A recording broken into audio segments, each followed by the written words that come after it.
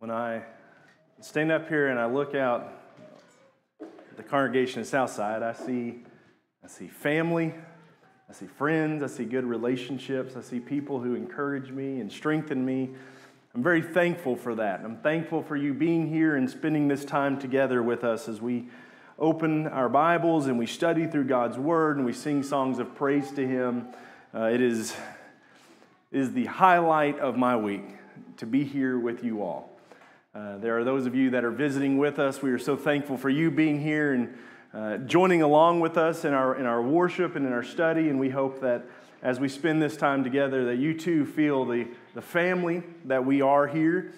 And if that be your desire to know more about this family, to come into it through the ways in which Christ has offered us to become a part of His family, to join us in the work that is here, we would very much look forward to talking with you about that.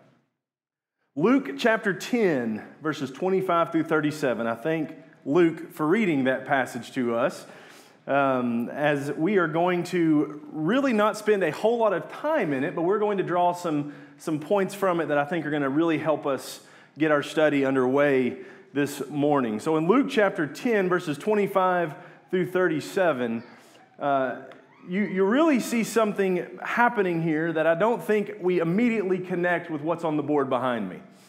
The past 2 months, we've been talking about evangelism. In our yearly theme of Ignite, we have focused in July and in August on igniting in evangelism, igniting in sharing the gospel with others, igniting in letting the world know about the blessings that Christ has bestowed upon us through His death, burial, and resurrection. And if you were not here for those lessons, I encourage you to go to our website, go to livingaschristians.com, and you can find those sermons, you can listen to those, you can try to maybe help you to flesh out and understand what we're going to talk about a little bit more today. But really what we're going to do today is start to wrap that up. We've spent 2 months on that, and at the end of 2 months, I realized that is not near enough time to really do evangelism, any good service. But I mentioned something at the beginning of this, and that is creating a culture of evangelism. And so what I hope to be able to continue to do is speak about evangelism more regularly. We're going to move on past it in our Ignite series, but we're going to continue to bring it up because that is part of who we are, a part that I hope is made more clear through the course of this lesson. But in Luke chapter 10, you have 8 words that really stand out. 8 words that really draw your attention through the course of this story. And we know the story so well, the Good Samaritan. You've probably heard that and read that 100 times. We know that story, but in this account, there's 8 things that stand out, 8 words that Jesus uses that at least draw my attention. The first 2 words that He uses are love God. When He has come and asked this question about the greatest commandments, His response is love God as being one of the foremost commandments. One of the greatest commandments that we have is to love the God who has created us. Love the God who is ruler over all things. Love the God who truly deserves, out of everything that we might look at in this world, the only one that truly deserves our love. Love God. The next 3 words that He uses is love your neighbor. And what's different between that is God deserves our love. A lot of times our neighbors seem like they don't. But He says you love those who are undeserving of that love. In that we are reflecting what He has done for us. When we were undeserving of love, He loved us. And so He starts off in this account, love your God and love your neighbor.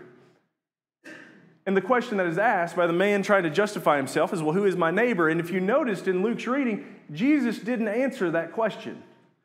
Instead, He tells a story, and at the end of the story, He says, which one of these men acted like a neighbor?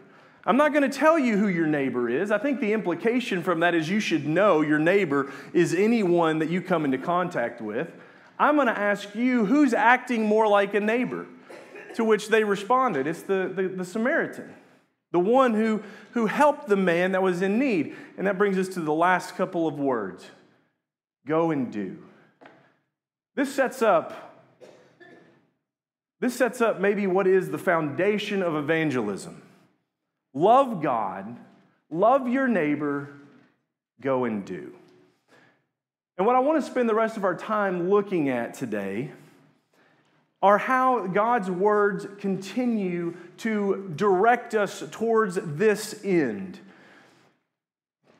Because we might want to do that, but might feel like we are inadequate, might feel like we are not capable of. We might not even want to do that. But God's Word has something to say about all of those. And we're going to just spend a little bit of time looking at 6 passages this morning. I'm going to go ahead and put them on the board. You'll be able to tell when we're getting close to the end. I'm going to have all 6 of them right up there. We're going to look at 6 passages. And I hope that at the end of this, we will be a little bit more committed to what we have spent the last couple of months talking on. And hopefully at the end, we will have a little bit better idea of how we can go and get that started in our lives. So let's go ahead and begin. Let's go ahead and jump right into this. Matthew chapter 5, verses 14 through 16.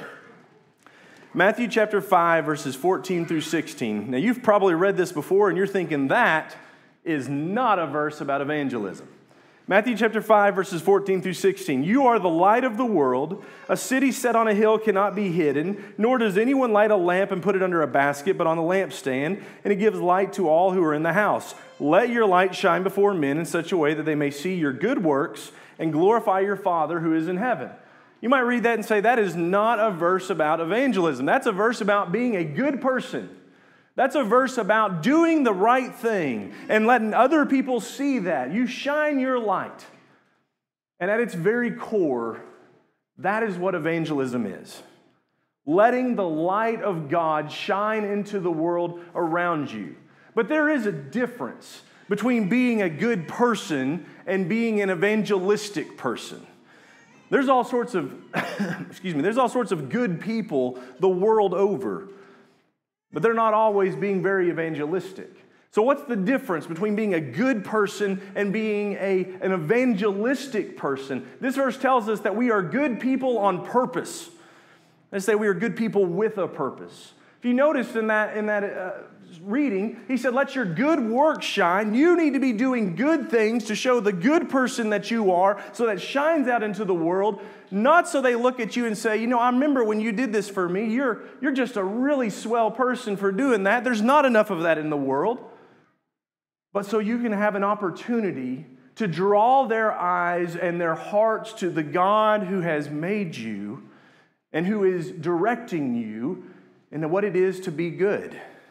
And who is leading you in righteousness. The end of that verse said, so that they will see your good works and glorify your Father who is in heaven. So the very first verse we're going to look at is the Bible directs us towards evangelism, saying just let your example, let the things that you do, let the way that you act shine into the world as a light that draws people towards God. Be an example on purpose. Next verse we're going to look at is Matthew chapter 10. And you notice that these are going to go right in line with one another, really. We're not going to be jumping back and forth a whole lot and make it easy to go along through this. So if you turn over to Matthew chapter 10 and look at verses 32 through 33. Therefore, everyone who confesses me before men, I will also confess him before my Father who is in heaven. But whoever denies me before men, I will also deny him before my Father who is in heaven. So if Matthew 5 says, look, your example equates to evangelism. When you live a good life for the purpose of drawing people to God, you go and you do things with that intention that I'm going to somehow show you God, that you can turn your eyes to Him, that you can see what He has to offer you. He said that is evangelism. But now we're going to ratchet it up a spot because he's also going to say evangelism involves speaking. Evangelism involves using words as well. And specifically here, he says confessing His name, speaking the name of Jesus. How did he say that? He said, confess me before men, and I'll confess you before God. That's a deal right there. Michael and Mickey are all about making deals. They make deals to make better business, and with the camp last year, they made us a great deal on sausage and gravy and bacon. That deal doesn't reflect at all on the magnitude of the deal that Jesus just made with us in the gospel.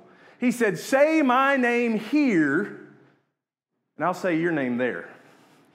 That is a fantastic deal. You're not going to find a better deal than that in all the world, in all your life. And then the flip side brings up a startling thought as well. Deny me here, and I will deny you there. We like the first part of that a lot. But we get to that second part and we go, wow, that's really bad though. That's really bad. I wouldn't do that. I wouldn't deny Jesus. In John's class, we just got through talking about the Antichrist. Now, the Antichrist is just that, anti-Christ, opposed to Christ. It is him who is denying that Christ is the Son of God. And how John said there were many Antichrists already in that day. And we look at this passage and we say that's what that's talking about. But in context, he said, you say my name, I say your name. You deny me, I deny you. In context, he's talking about not speaking up when we should be speaking up. You ever been in that moment? In that moment when you realize this is the time I need to say the name of Jesus. This is the time I need to bring his name out. In this situation, when this person, they need to hear what he has to offer. This is the time that I need to let them know about the name of Jesus. And I keep that reserved. And I don't speak up. That's what he's talking about here. And here's the thing. There is not a single one of us batting 1,000 when it comes to evangelism, not even Jason Bridgman. None of us are batting 1,000 when it comes to evangelism. I don't say these things so that we will become scared of our reality. I don't say these things to stomp on our toes. And if anyone ever does, that's not the purpose of this pulpit.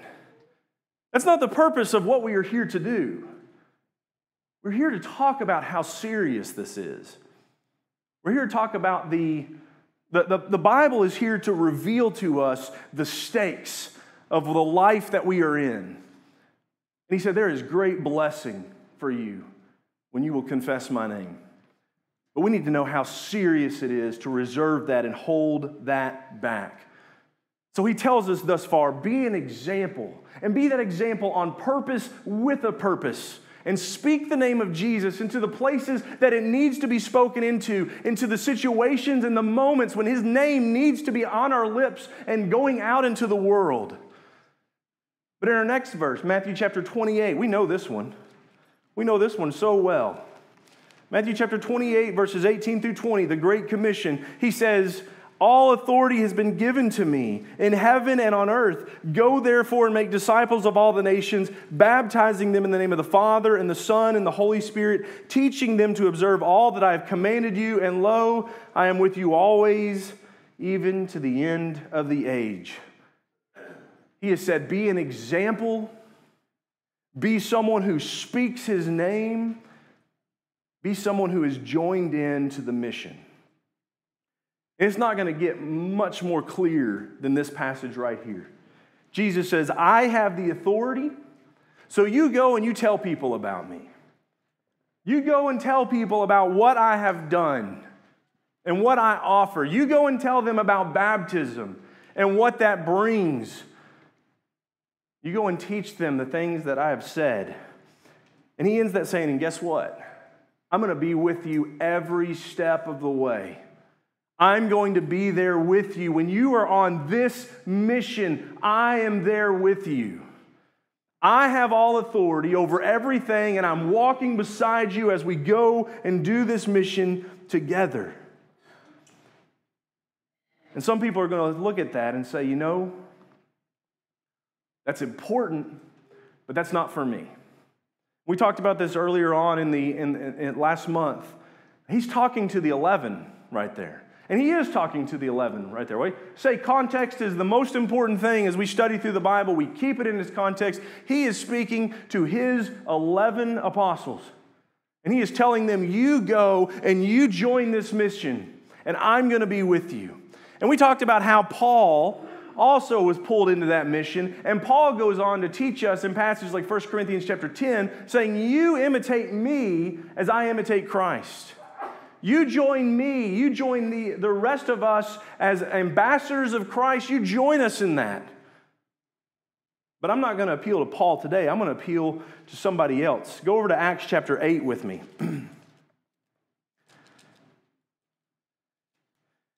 And read with me verses 1 through 4. Saul was in hearty agreement with putting him to death. Now we're talking in context about Stephen, who was put to death for preaching the gospel. He is not one of the 11. He is a man full of the Holy Spirit, full of faith, and he could not keep his mouth shut about this. When it came time, he was going to confess Jesus, and he is martyred for it. And in verse 8 it says, Saul was in hearty agreement with putting him to death. And on that day, a great persecution began against the church in Jerusalem. And they were all scattered throughout the regions of Judea and Samaria, except the apostles. Some devout men buried Stephen and made loud lamentation over him. But Saul began ravaging the church, entering house after house, dragging off men and women. He would put them in prison.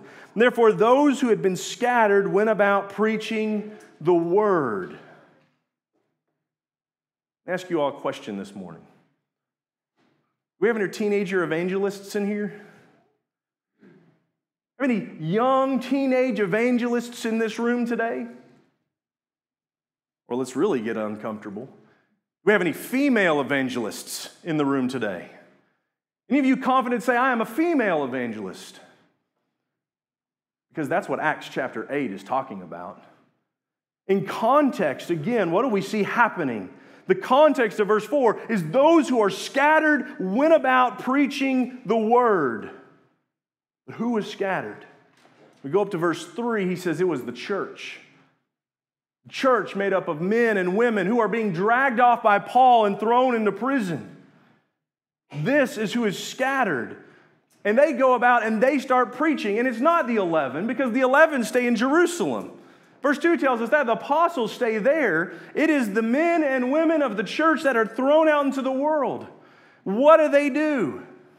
When persecution arises, they go and they tell the world about this Jesus who will not be persuaded to be removed from their tongues, who has led them with strength, who is with them every step of the way. Persecution is not Satan's greatest tool against evangelism. Comfort is. When things get hard, God's people have notoriously looked at the power that Christ has in their life to lead them and say, I have authority over that. I rule over that. I've conquered that.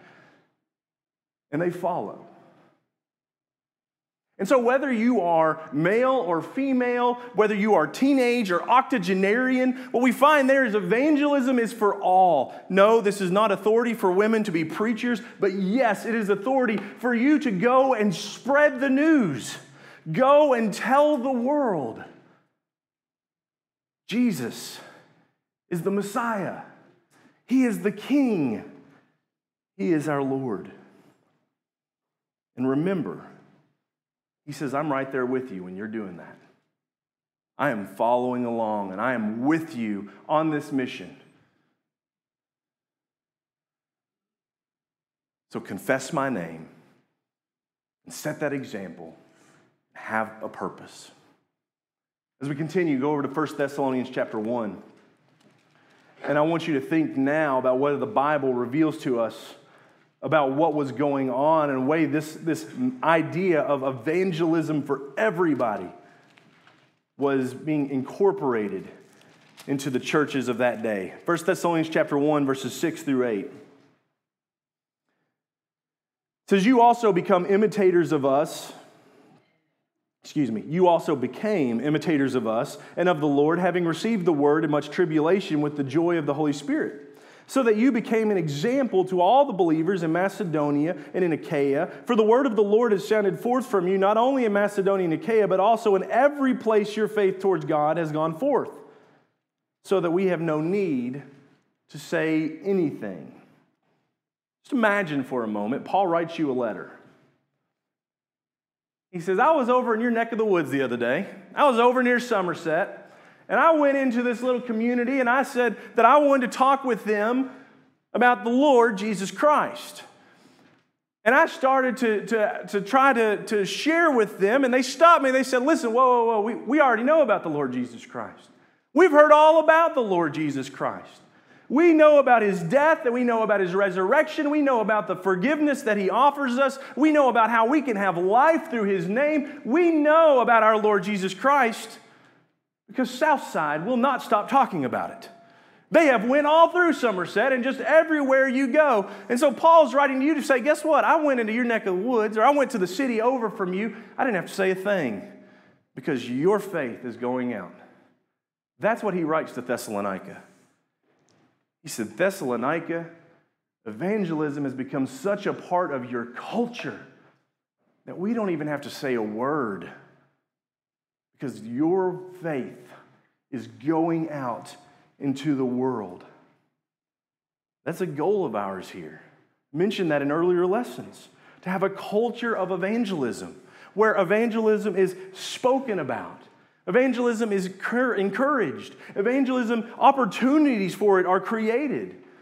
And we've started that in ways. We have those cards in the back. If you are not familiar with those, when you leave these double doors and you go out, you'll see these small cards that you can take, business cards that you can take just with simple questions. Would you like to have a Bible study?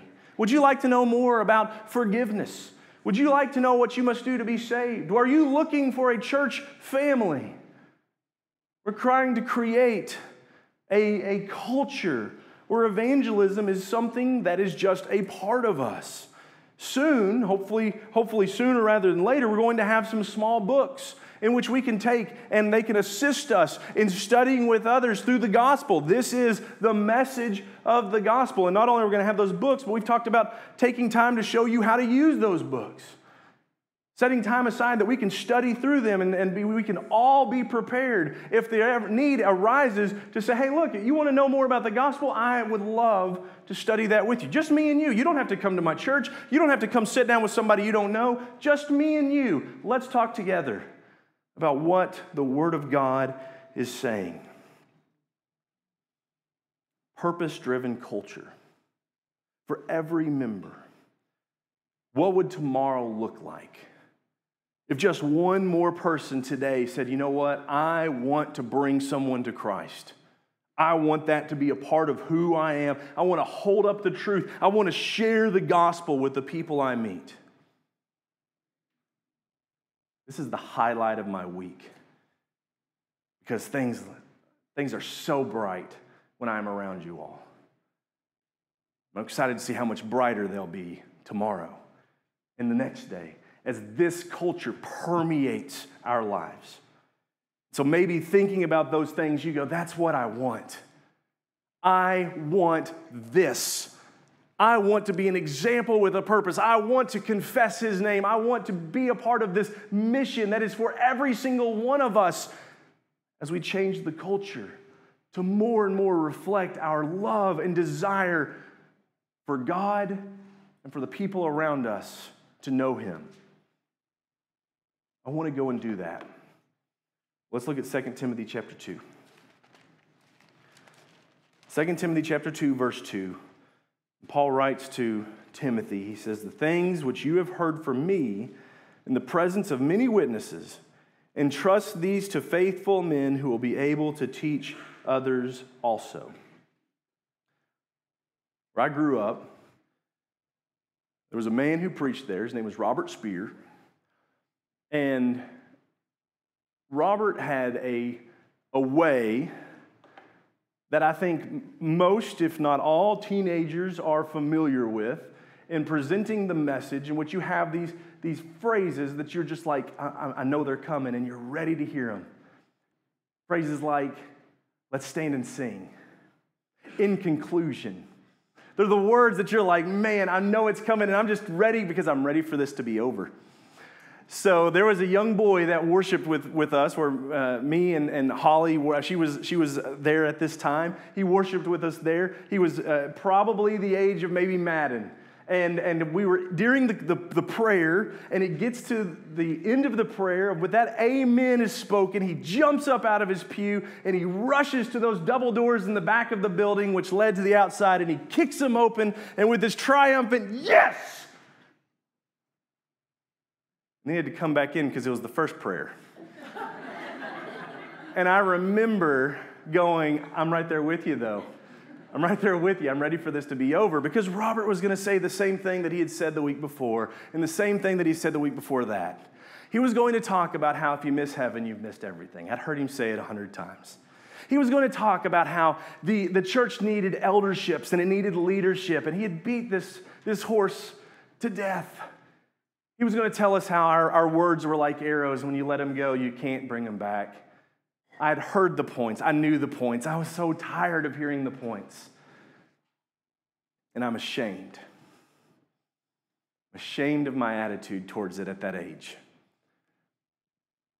Because Robert wasn't trying to make me a better person. Micah and Hunter and Ryder and Jackson and Kylie and Izzy and all of you young people here, I'm not trying to make you better people either. Robert was trying to entrust in me something to go out into the world and make it look a little bit more like Christ. He was trying to teach me so that I could go and share with others that if you've missed heaven, you've missed everything. You might miss a ball game. You might miss a party. You might miss something that is exciting in this life. But if you've missed heaven, you've missed it all. He was trying to teach me that the church needs leadership. The church needs to function in the way that God has made it function. It needs men who will stand up and do the work of shepherding this flock. And it needs men who will stand up and do the work of serving the flock as deacons. The church needs these things so that it can work in the way that will stand out from the rest of this world to show that we are a family built on the pattern of God. We want you to come and become a part of it. And he was reminding me that my words matter. I can't just go and say what I want to say, because I might not ever be able to draw that word back, and I might not ever be able to undo the damage that it does. He wasn't trying to make me a better person. He was trying to equip me. As Ephesians 4 says, an elder or a evangelist should do. Equip me for the work of ministry. And so I've talked for 2 months about evangelism, and maybe you've felt like I have heard all these points before. And I'm sure that there will be things that I say that become very mundane, and you begin to think, I know where this is going, and I wish he would speak about something else. The question I had to come to realize was I ready to go and teach that? Was I equipped? If I wasn't equipped, then I needed to sit down, and I needed to get out my pen and paper, and I needed to start taking notes, and I needed to become someone who was equipable.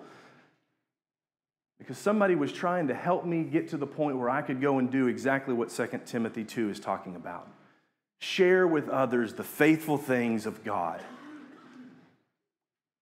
And as we think about what the Bible reveals to us about evangelism, these are 6 things that stand out to me. It reveals to us that God desires for us to be an example on purpose. God desires for us to be people that are ready to speak His name and to put that into the world at the times and at the places that it needs to be put. He expects for us to join in on a mission that He Himself is going to join in on, that He has all authority and He is going to be with us. He is calling us to see that that is not a mission for the evangelist. That is not a mission for just a few men that have the ability to speak well. It is a mission for all. That we go into the world and we spread the news of Jesus Christ to those we are around. It is revealing to us that that is a part of our life that can permeate every aspect until it is just the culture. When people say this church, they say that church is all about evangelism. And it is something that will not happen if we will not be equipable. If we will not take the time and take the effort to say, I want to do this, and I want to do it better. So how can I do that? And allow God's Word to equip us through the means in which he has provided for us. These are the things that I think of as we close out this lesson on evangelism. And maybe you're here today and you're going, that's what I want to do too. I want to be more like this, but I just don't know how. And I struggle with it. So let's close very quickly with just 4 points that I think help us do better at evangelism. These 4 points are taken from a really something to help you be better at being healthy. And that's been on my mind a lot because ever since COVID, I've not been very healthy. I want to do better. I want to eat better. I want to work out better. And so these are some things that help to keep that at the forefront of my mind, but I think they can also be repurposed and used in this way as well. Make it obvious, make it easy, track your progression, find an encourager. So let's start with that first one. Make it obvious. Make evangelism obvious. How do I do that? Well, we can make it our purpose. Own that purpose in every room. We're going to reference John 4 in a minute, but when you go back to John 4, you find that there was a difference between the apostles who went into the city versus the Samaritan woman who went into the city, and the difference was purpose. She went in with a purpose. I am going to tell people about Jesus. They come back with food. She comes back with souls, with people that need to hear that this is the Messiah. Make it our purpose in every room. And here's the thing, there's not a room that you're going to go in that this is not your purpose if you are a Christian, if you are an elect. When's the last time you came through those doors, you walked into this room today, and you went, evangelism is about to go down in here. I'm going to make that happen. Not very often that that's on my mind. There are people in here today that need to hear the gospel. There are people in here today who need to know their relationship with God and where it stands. And there are people in here today who have been saved by Him, who have been washed of their sins, who have been called into a mission to share with the world. So find those people and encourage them, befriend them, study with them, talk to them about what God offers. Evangelism is our purpose in every room. So make it obvious to yourself. This is what I am here for. Next thing that I want us to consider is make it easy. Always be ready to share. So one thing that I like to do, well, no, I don't like to do it. One thing that I should do is when I want to eat healthier, we can't have unhealthy snacks in the house. The house cannot be filled with pop and with chips and with cookies and all sorts of things that show up after kids' studies that I try to pawn off on you all to take them home with you. I can't have that in my house. And so Holly does a fantastic job of buying salads and buying healthy meats and vegetables to say, look, let's eat better. And she has done this for a long time. And I remember whenever I used to work at Lockheed Martin, there was healthy food then in the house as well. But inevitably, I showed up to work without packing any of that healthy food. And so now when break time and lunchtime comes, I have to either raid the vending machine, and once again, Michael, Mickey, great deals. I'm sorry, though, not very healthy. But I have to raid these places, or I go down to the deli where it's all grease and carbs and say, I'm just going to eat one of these things. It's hard to eat healthy. It's hard because I'm making it hard. Instead of bringing those things that are there to make it easy, I can pack my lunch and bring that in. What does that have to do with evangelism? It's hard to sometimes open your mouth and say those things that need to be said in that moment. But we're trying to do things to make it easier, such as the cards that are in the back. Something to give you an opportunity to say, hey, look, just look like you're having a hard time today. I want to give you this card, let you know. There are people who have dealt with discouragement in the past. I'm one of them. I'd like to talk with you more about it, about what God has done to help me overcome that.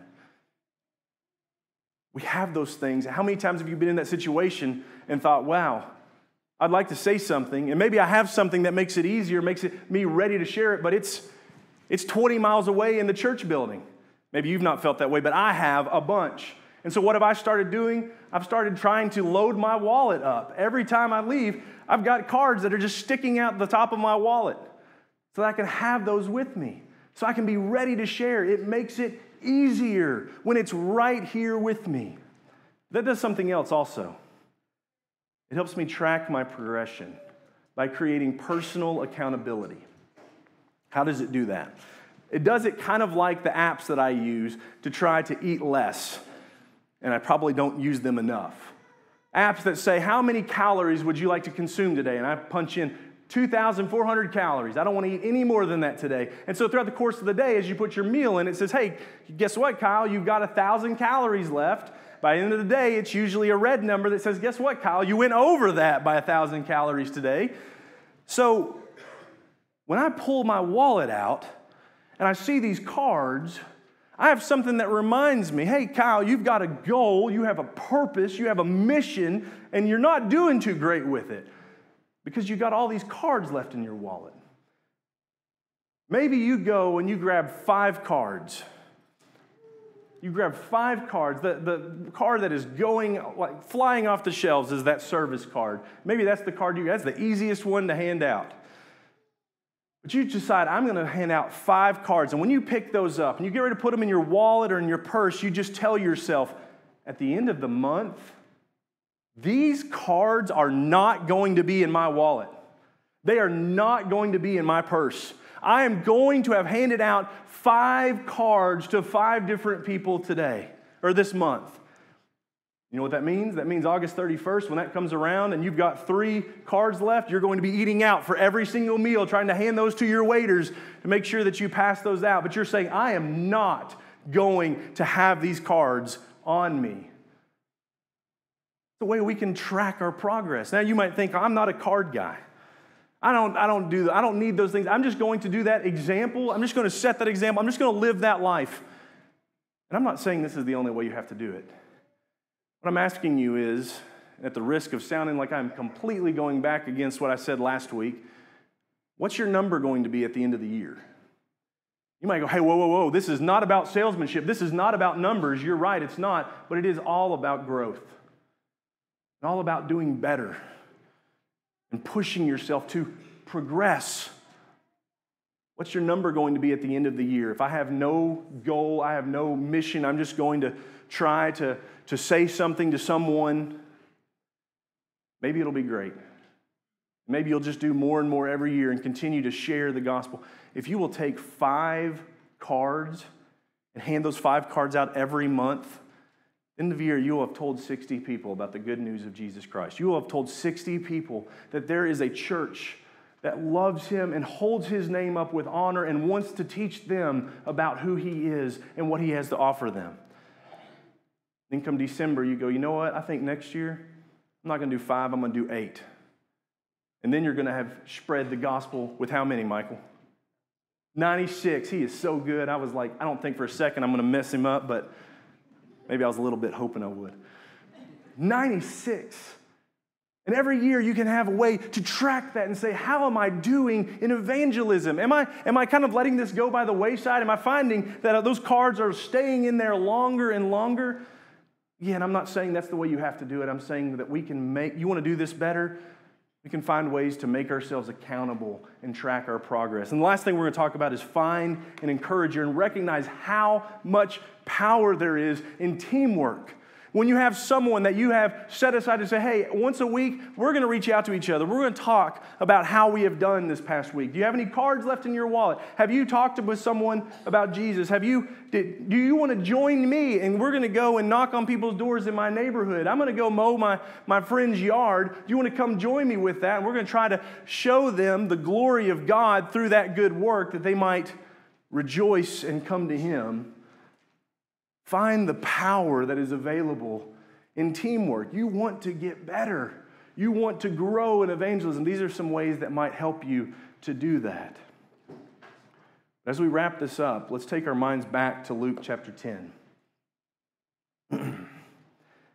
Because when you're going through this, and you're going, how do I do better? There's a few things that you can read, and I would encourage you to read them. Just read them every day. John chapter 4, Acts chapter 8. Read about Jesus and the Samaritan woman. Read about Philip and the Ethiopian eunuch. Read about Paul and the Philippian jailer. Read these passages again and again every day. You say, I have questions. How do I do it? That's God saying, this is how you do it. But also read Luke 10.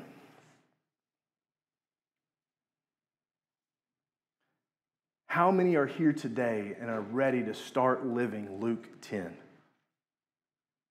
Love God, love your neighbor, go and do. 8 simple words which have a huge impact on the world. What I want you to know today is the opportunity to start living Luke chapter 10 begins right now, begins at this moment. To show your love for God, Christ has been made both Lord and Christ. That is our Jesus. He is the King. And you have an opportunity to show your love for him by being made right, by coming to him in submission, recognizing that he is that King. He is the one who has the right to rule in my life. He is the one that has the right to direct the way that I go. And he is the one that loves me enough to offer me freedom from my sin. Love God today by submitting to him as your King. Love your neighbor today. The opportunity is yours to begin, before we even leave these buildings, to start showing your love for your neighbor in tangible and real ways, like the Samaritan who went and ministered to them when they needed it. The opportunity is yours to go and do. Let's grow. Let's ignite in evangelism. If there is some way that we can help you this morning in beginning that, in continuing that, if there's something that you are struggling with, that you just need the prayers of the saints here, that is our purpose as a family. If we can assist you with that, come forward right now as we stand and sing.